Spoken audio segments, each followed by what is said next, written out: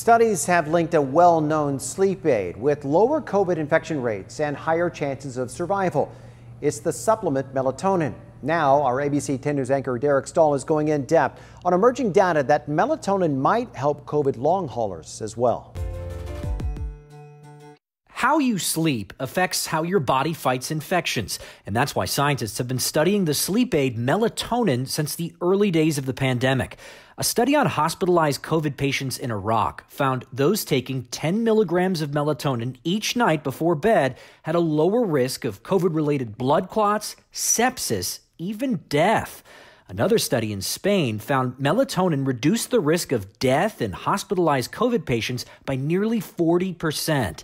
Now, new research is offering a glimmer of hope for the millions suffering from long-haul COVID. Unfortunately, we don't have any treatments for long COVID syndrome itself. What we do have are symptomatic therapies. Dr. Navaz Karangia takes care of COVID long haulers at UC San Diego, where she sees patients with persistent fatigue, headaches, and difficulty concentrating or brain fog. Around 55% of patients after recovering from COVID have at least one long COVID symptom for at least 6 months afterwards. Scientists think these neurological issues happen when the coronavirus enters brain cells.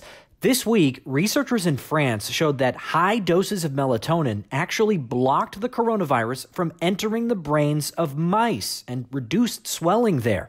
It's encouraging, but Dr. Karangia says a lot more studies are needed because the amount of melatonin they used on the mice is unrealistic. Most of us, if we're taking melatonin for sleep, are taking 3 milligrams of melatonin, not 3,500. So they're taking over 1,000 times the dose. Still, there are at least a half dozen clinical trials on melatonin and COVID underway.